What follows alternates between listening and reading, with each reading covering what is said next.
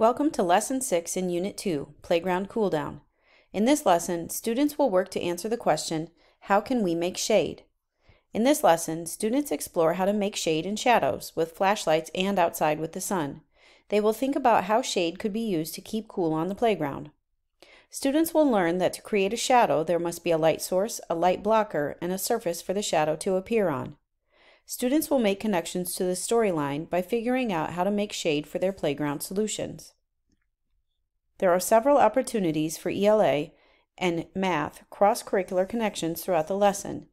You can look for specific standard connections in the Unit 2 teacher guide. This lesson will take approximately 3 to 4 days to complete.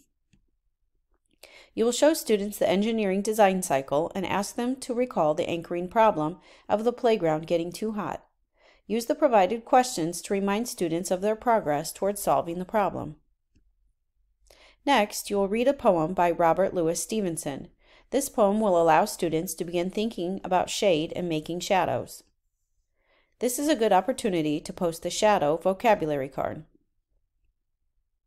For the Explore portion, you will set up the Making Shadows investigation.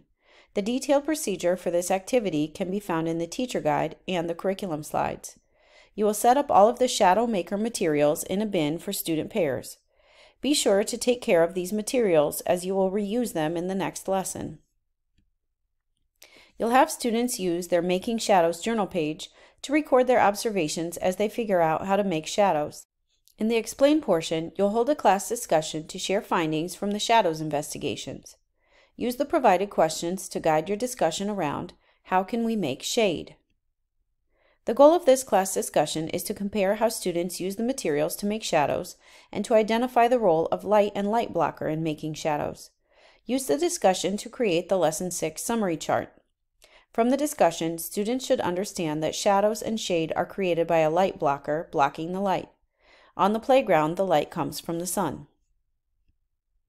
During the discussion, you can post the light vocabulary card and the light blocker vocabulary card.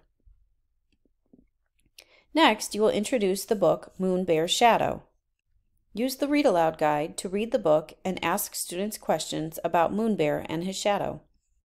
In the Elaborate portion of the lesson, you will remind students of the engineering design cycle and their progress toward solving the problem. You will ask them how they could use what they've learned about shadows for their playground solution. In the Evaluate portion, students will draw their final ideas for a shade solution. You will begin by asking what types of shade structures might keep them cool.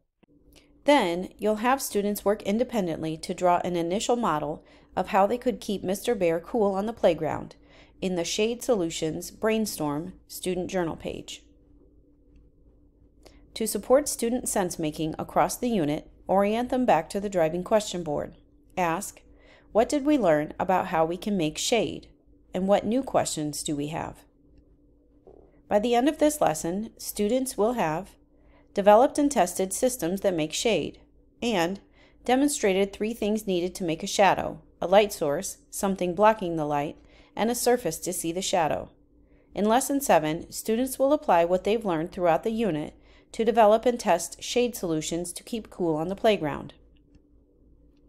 In the optional Extend portion of the lesson, students can investigate their shadows and how to make shadows outside. You can take students back outside. This time, be sure and point out where the sun is in the sky, what the object is that is making a shadow, and where the shadow is on the ground. You will do this several times with different objects on the playground or schoolyard. For more information about this unit, visit myscipartners.com.